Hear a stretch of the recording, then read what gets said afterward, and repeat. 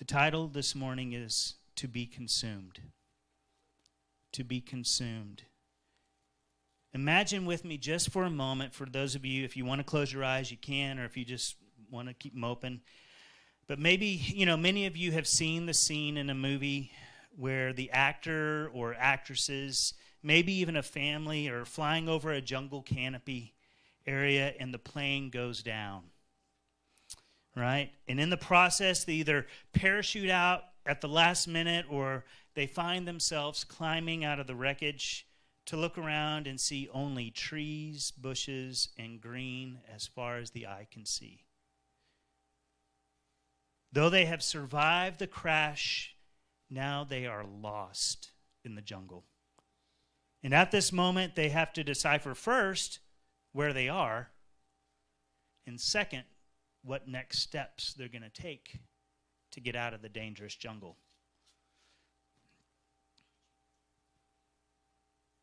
In essence, they have been consumed by the jungle surrounding them. To be consumed. I had Joel put this image up. You see yourself there in the jungle. Whatever circumstances led you to there, I just gave the plane crash as an example. But whatever it is, you find yourself consumed in the jungle, right? And you can't distinguish per se where your next step is, what you need to do.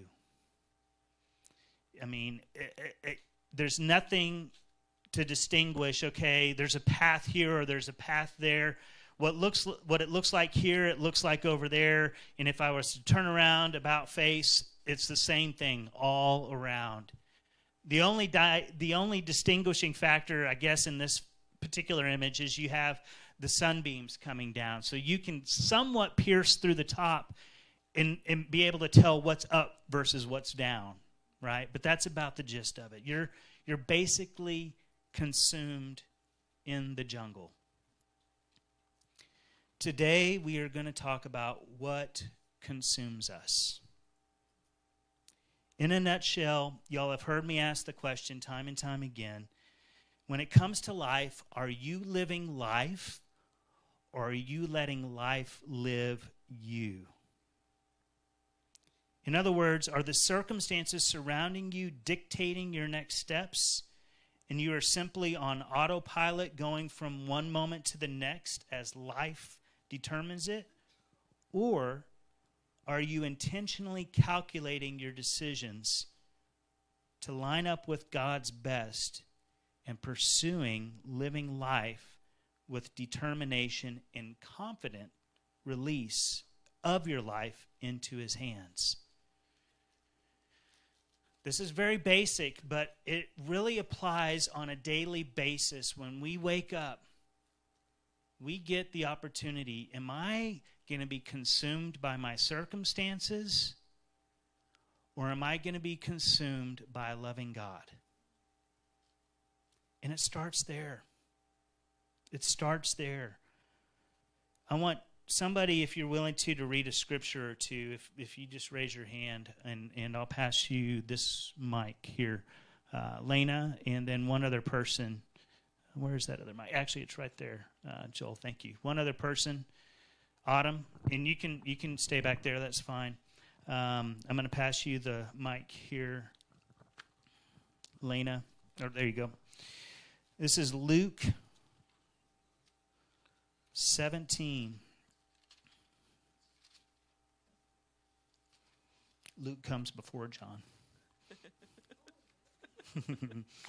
Luke 17, 33. That's right. Right there. Whoever. Okay, so just 33? Yeah, just 33, and then I'll give a little context. Whoever tries to keep their life will lose it, and whoever loses their life will preserve it. All right, thank you. So a little context, and then if you want to walk that back to Autumn, Joel, thank you. Whoever tries to keep their life will lose it, and whoever loses their life will preserve it. Jesus is talking, this is him addressing the disciples, and he's talking about the kingdom of God.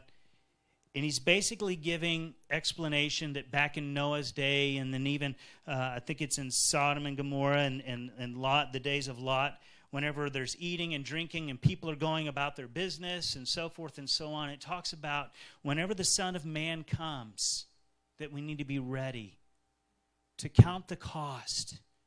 And whoever chooses, just like Lot's wife, to look back at their life and to go back to retrieve will lose their life. So many people are caught up in all the circumstances and their commitments of this life that they have lost their first love, and they are not consumed by the only relationship that ultimately matters, and that is the relationship between you and God. So again, it says, in verse 32, it says, remember Lot's wife, whoever tries to keep their life will lose it, and whoever loses their life will preserve it. Are you living your life, or is your life living you? Okay? All right, Autumn, you ready? I'm sorry, I didn't give it to you. Matthew chapter 10, 39. Matthew 10, 39. I'll give you a second to turn there. I should have given it to you sooner. You let me know when you're ready. Go for it. Whoever finds his life will lose it, and whoever loses his life for my sake will find it. Okay. I'm just going to reemphasize it. Whoever finds their life will lose it, and whoever loses their life for my sake will find it. Again, Jesus is talking, and he's talking about counting the cost. Counting the cost. As I was thinking about this, I think we've fallen short in the church in a major way by presenting the gospel as a simple say a prayer and then continue to live life like you already did. That's not the gospel message. Jesus didn't die on the cross so that you can continue to live the life you already lived before you acknowledged him as Lord, with a hope and with a gift of, like, I get to go to heaven now, but I can continue to live whatever way I want to. That's not the message. There's a cost. There is sacrifice. There is obedience that God calls us to. And again, it's not works that lead us to salvation. It is only by grace that we have been saved. But there is to be transformation. There is to be newness of life. And there is to be an allowance of conviction of the Holy Spirit to say, you know what? You can't keep doing these same things. This is not God's best for you. And are you going to be consumed by your own choices, or are you going to be consumed by the one who knows best and the one that cares most for you? Back to being consumed, how many of you have heard of God referred to as an all-consuming fire? Right? That's really where this message was stemmed from. It was just echoed in my heart, and it was God just dealing with me and even talking to me about him wanting to be an all-consuming fire even in my life. And I thought, man, God, what are you wanting to consume? I'm already giving. I already know. I don't know what more to give until, guess what? You give him access. He says, well, what about this over here? What about that over there? What about that response? What about that thought? What about that action? All of a sudden, when you start giving him access into areas, you start realizing, okay, maybe I haven't let him consume everything. He needs to be the all-consuming fire. All-consuming. When one thinks of fire, many times we immediately think of destruction and fear grips us. Maybe we think of a forest fire or a home on fire and the need to put it out, right? That's a lot of times where our mind goes. The word consuming can have different meanings. It can mean to use up, when you consume something to the point that it's not there anymore. to destroy or to annihilate, or to absorb the attention of someone or something. In Scripture, fire can be used as a form of judgment, but it is also used in purification and refining. Right? We see in Scripture time and time again where, yes, there was hellfire and brimstone. There was raining down of God's judgment in the Old Testament time and time again against those people that were countering him, that were not abiding, that were not obeying his decrees, that were going before and making a way, right, for the children of God. And then there's also representation of refiner's fire. The purity of what God wants to do, the burning up of the dross, the burning away of the chaff, the stuff that's there, the things that taint, the impurities that enter into our hearts and into our lives. Why? Because we're born into this world that has fallen. It's not that we seek out to have impurities. It's that we were born into a fallen world. And praise God, he is a God of redemption. He has made a way to purify us. We no longer have to remain impure, dirty, unworthy. He has made a way. This term consuming fire, if you look at Hebrews chapter 12, we're going to read a little bit. I want to share this with you guys. I'm going to try to make this quick because I do want us to partake in communion, and I think it's very important to kind of build the foundation here of what I'm saying, because we're going to have a time of reflection and even examining our own hearts before we partake in communion. But Hebrews chapter 12, in verse 18, the Hebrew writer is comparing two different mountains. I'm going to read this to you. It's a mountain of fear and a mountain of joy. Verse 18, it says, "You have not come to a mountain that can be touched and that is burning with fire, to darkness, gloom, and storm, to a trumpet blast, or to such a voice speaking words that those who heard it begged that no further word be spoken to them, because they could not bear what was commanded. If even an animal touches the mountain, it must be stoned to death. The sight was so terrifying that Moses said, 'I am trembling with fear.'" Okay, the Hebrew writer is referring to the Mount of Horeb or Mount Sinai whenever Moses went up to get the commands. And whenever the children of Israel going up and God was speaking from the mountain, and it was so powerful. They were in such awe and amazement, but not like, ha, giddy, giddy, happy, happy, joy, joy. No, it was like, oh my gosh, fire and power and fear. It said that Moses was trembling because of how powerful God was. And the holiness, the purity that God has and had at that time. Said that even if an animal was to touch the mountain, that it had to be, because it wasn't worthy. I mean, it's just hard for us to, now New Testament and understanding Jesus and how he paid the price so that we can even enter in to wrap our mind around it. Yet that is how holy and righteous God is. Even today, he has not changed his righteousness. He has not changed his holiness. He has not changed his worthiness. So what's changed? Our perspective, maybe? Our taking advantage of God's grace?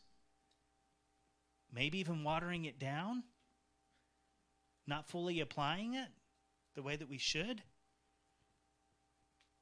22, Hebrew writer says, "But you have come to Mount Zion, to the city of the living God, the heavenly Jerusalem.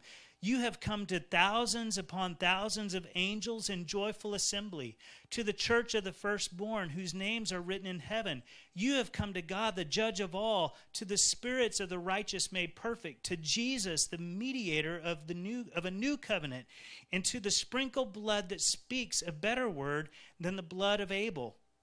See to it that you do not refuse him who speaks." Listen to this.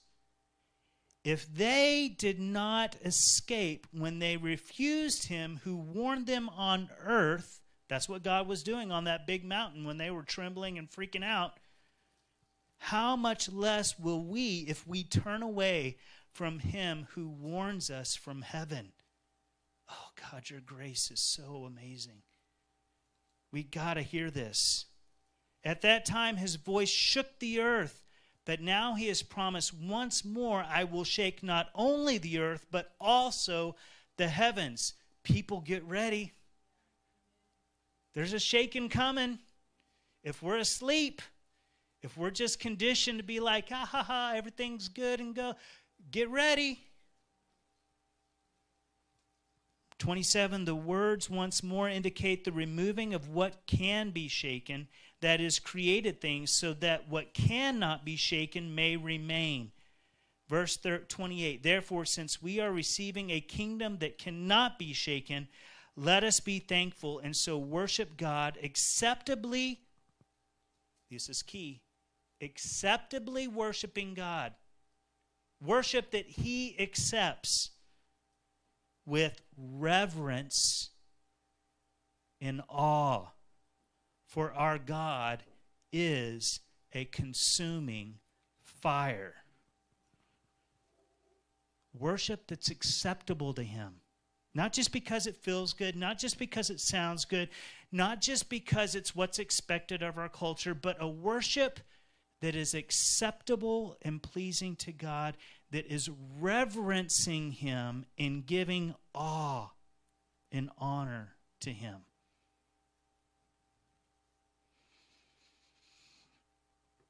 You want to hear the encouraging part?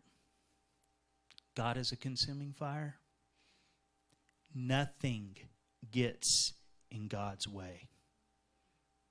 Nothing gets in God's way. Going back to what I started out earlier, and I was talking about battling with someone versus for God. Remember, God and the enemy are not on the same plane. They're not on the same level. It's not the way it's depicted with the little cartoons and you have God on one shoulder and no, it's not even close. It's not even a comparison. God is so much bigger. He is so much greater than anything that the devil might try to throw at you or to do. His darts can be extinguished like that with the power of God. But do we trust him? Do we reverence him? Do we fear him? Do we trust him? I pray we do. We have to. We have to. Remember, he is worthy of honor and reverence. We as his people are to fear the Lord. I know in this New Testament mindset and with all the grace that God has given us, we aren't supposed to fear God. Yes, we are. We are to fear God. We are to give him reverence. He is still holy. He is still just. And our sin still has consequences. Our disobedience still has consequences. Yes, has Jesus forgiven us? Has he paid the price on the cross? Yes, he has, and we're thankful for it. But that doesn't excuse away our responsibility to still obey what God is directing us to do. As Paul writes, just because grace abounds, does that mean we get to sin all the more? By all means, no. We don't want to continue on in that way. Never forgetting his power and our need to obey his commands. This is all based, the Hebrew writer actually was referring back to Deuteronomy chapter 4, if you want to turn there real quick, just as a point of reference. Deuteronomy 24, and I encourage you to go back and read this. This is again, chapter 4, obedience is commanded, and God is talking to Israel, giving them decrees. And he's talking about idolatry being forbidden. And it gets down to 21, and it says, the Lord was angry with me, talking Moses is saying this, because of you, and he solemnly swore that I would not cross the Jordan and enter the good land the Lord your God is giving you as your inheritance. I will die in this land. I will not cross the Jordan, but you are about to cross over and take possession of that good land. 23 is the warning. Be careful not to forget the covenant of the Lord your God that he made with you. Do not make for yourselves an idol in the form of anything the Lord your God has forbidden. 24, for the Lord your God is a consuming fire, a jealous God. Consuming fire again. He is a jealous God. A jealous God. What does that mean, and why should I be thankful for that? What does that mean, that God is a jealous God, and why should I, as his creation, be thankful for that? I'm going to tell you. He cherishes you to the point of protection and values you so much that he doesn't want to share you with the worldly advances upon your heart. The world wants to take your heart. The enemy is coming after you. He will come in whatever way we allow to give a crap. Don't give an inch, because he will take it. Right? God doesn't want that for you. He does not want to share you with the enemy. He being God, has paid the ultimate price of his only Son as a redemption component to your heart, keeping in mind that you did not earn his affection towards you. Love is simply who he is. And you were his choice. Some of y'all need to hear that this morning. God loves you. You are his choice. Catch this. You are his. You can either accept him and his gift of redeeming love, and I know this sounds harsh, brace yourself, or you can spit on him by seeking out the affection of others. You might go, Pastor, that's harsh. I want you to think it like that. When you choose the affection of others instead of God's affection, you're spitting on God. You said, that's grotesque. That's They did it to Jesus. And you go, well, I would never. Would you? Never? All consuming. To be consumed by him. I've heard it said, either he is your everything or he is nothing. There's not this in between, I'm partially his and partially not. All consumed or just some of me consumed.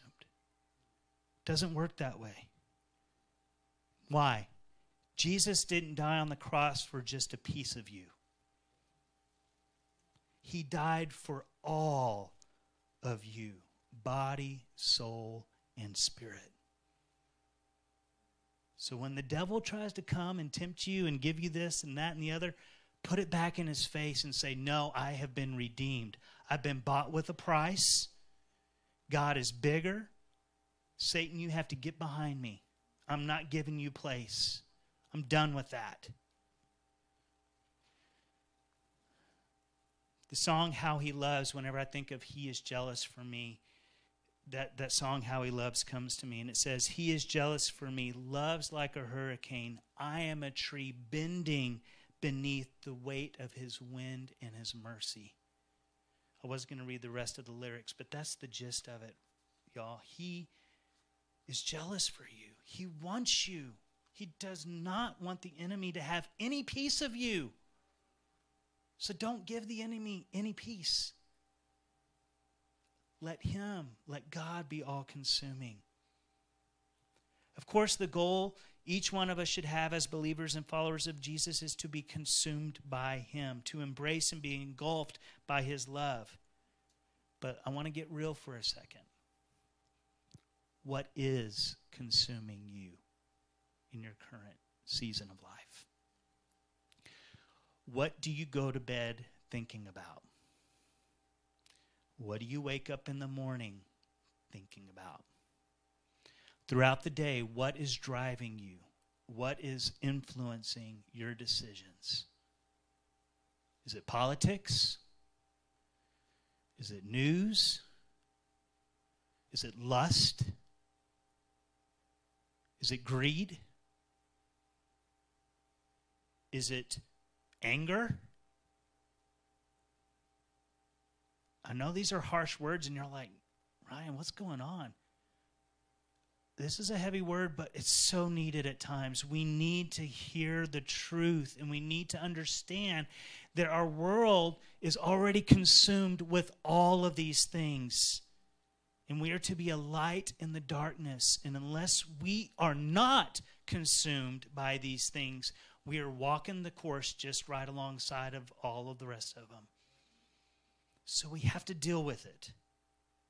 We have to address it. We have to call upon the Lord to say, you know what? I don't want to be consumed. I don't want any part of me consumed by the enemy. I don't want him to have access. Only the Lord.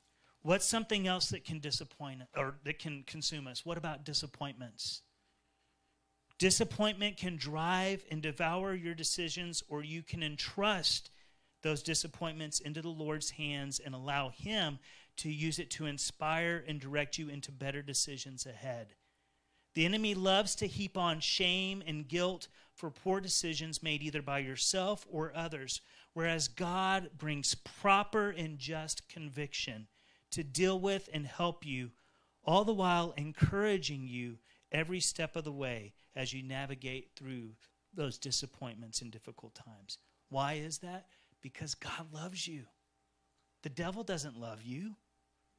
He's not going to help you. He's only going to take you down in the pit as far as it can go.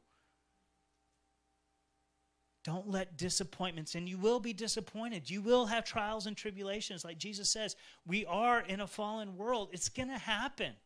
But what we do with those is what makes the difference. Are we going to let the disappointments dictate and devour, or are we going to say, you know what, God? This didn't catch you off guard. I'm going to trust you, and I'm going to seek your face, and I'm going to allow you to teach me whatever lessons I need to learn, even if I was the one that made the mistake. I'll own up to it, and I will seek your face, and you will help carry me through. Again, temporal versus eternal. What's more important? What has more value in the long run?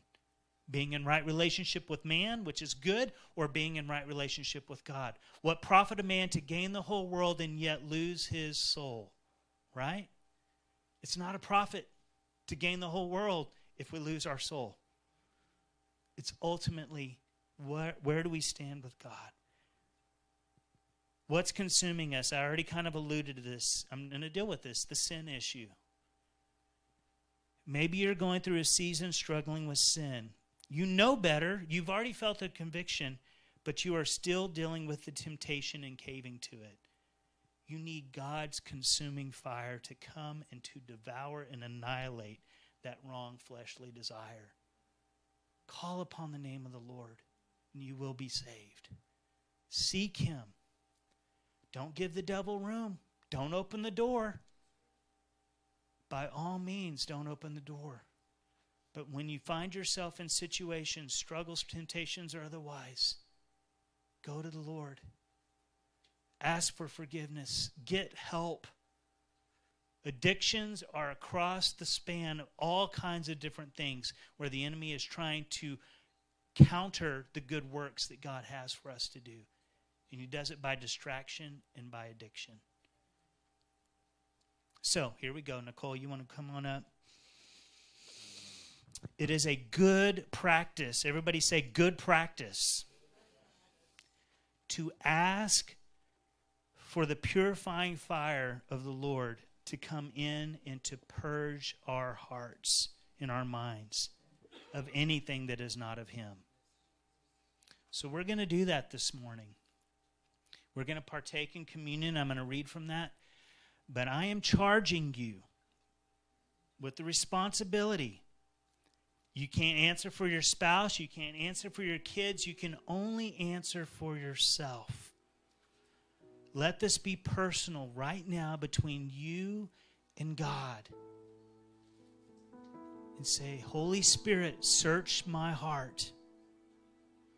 If there's anything in me that is unclean, that is not of you, Jesus, you paid the price on the cross. We're about to celebrate that in communion. I want to acknowledge my wrongs. I want to ask for forgiveness of my sins. I repent of the wrongs that I have done. Please forgive me. Cleanse me. Purify me. Even as it says, take the coal, cleanse my lips, burn away anything that is not holy, that is not right. I lean solely upon you and your righteousness, on your blood, your redemptive work. This isn't me trying to conjure it up. It is simply me being humbled and willing to acknowledge that I have fallen short and that I am a man in need of a Savior. So I'm going to let you do that as Nicole sings this and plays this. Let's just have a quiet time of examining our own hearts before we partake as the body of Christ in the Lord's Supper.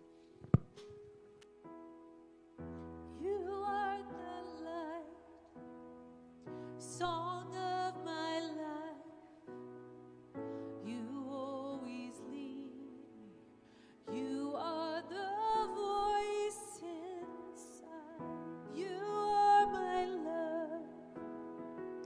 No one before you. All that I am points to you. I was made by you. I was made for you.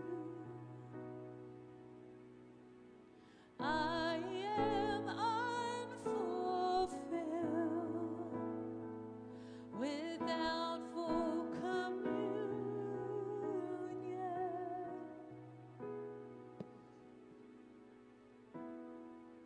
You are the light, the song of my life. You always lead me. You are the voice inside. You are my love. No one before you. All that I am points to you. I was made by you. I was made for you, and I am unfulfilled without full communion.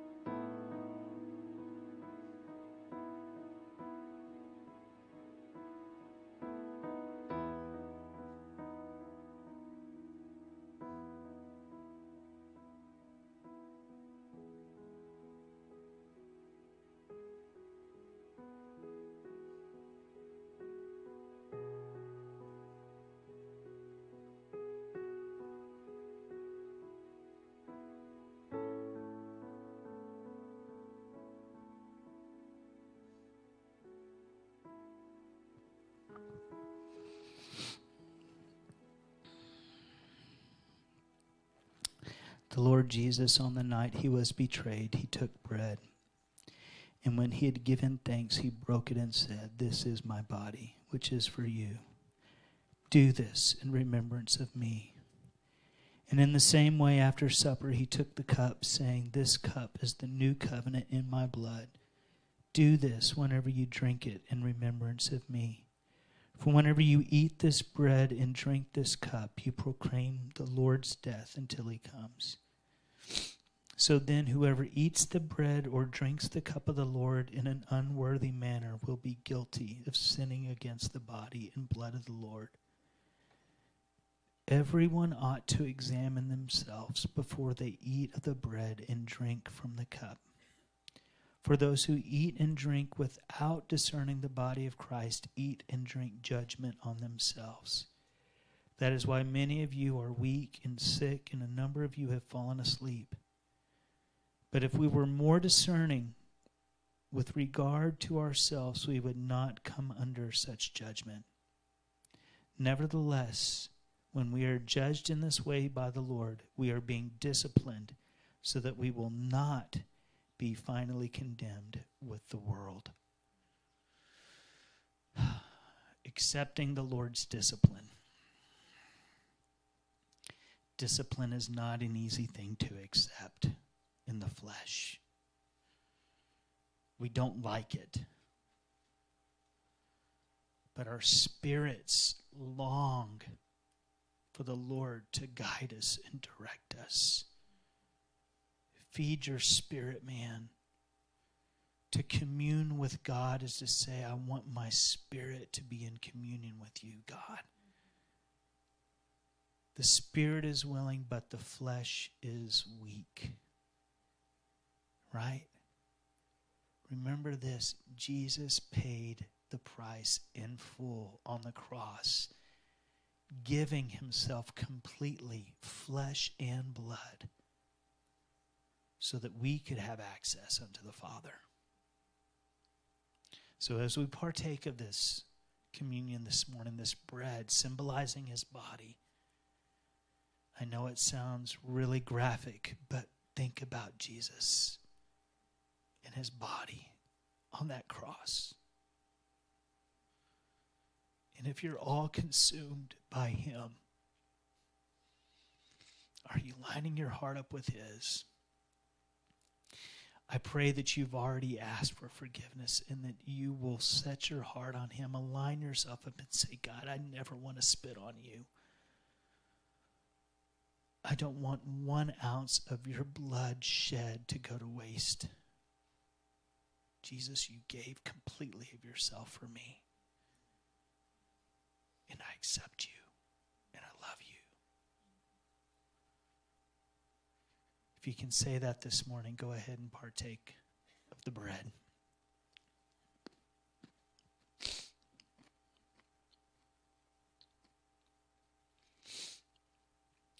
Hold that cup. The fruit of the vine, representing his blood. I saw earlier this week there was a clip of a pastor preaching, and he was talking about the Eucharist, and he was talking about the value of communion in the Lord's Supper, and how Jesus was very point blank with not just his 12 disciples, but with all the disciples, all of those following him.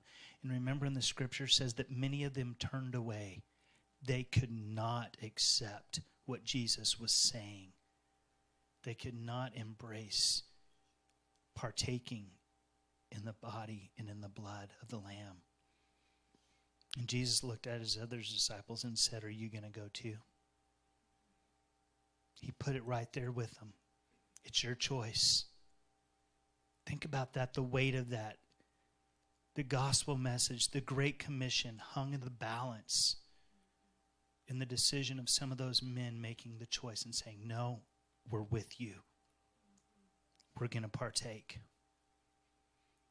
We want you to consume us completely. Where else would we go? Is that how you approach your life with the Lord? When he calls out and asks you to do things for his work and his purposes, do you say, well, maybe, but I got to do this first. I got to go say bye to so.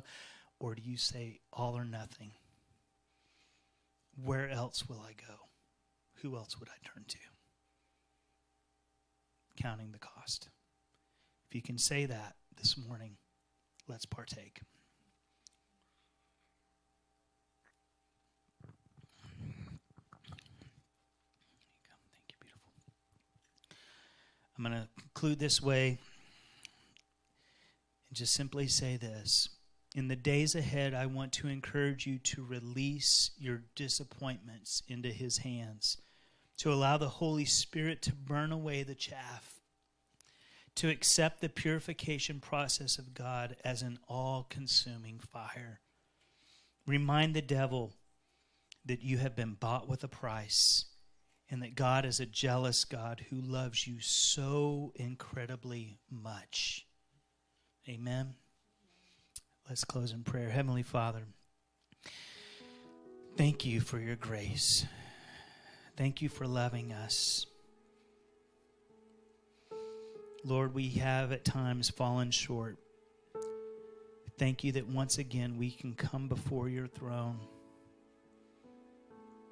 And Lord, that you are faithful to forgive us of our sins. When we confess our sins, you are faithful and just to forgive us of our sins. I don't know where everybody stands in their walk with you. We only see really just what's on the surface. And yes, there's fruit. There's things that are obvious. But Lord, you are able to look into the deeper things. The thoughts that we have. The actions that we take when no one's looking. The struggles that we face, the anxiety, the worries that capture us. And yes, so many times we know what we are supposed to do. And yet we're weak. We struggle. Let us not take a defeated mindset, but that, Lord, we would find victory in you today and in the days ahead. That we would be all consumed by you, mighty God, as an all-consuming fire. We love you and we thank you. In Jesus' mighty name, amen.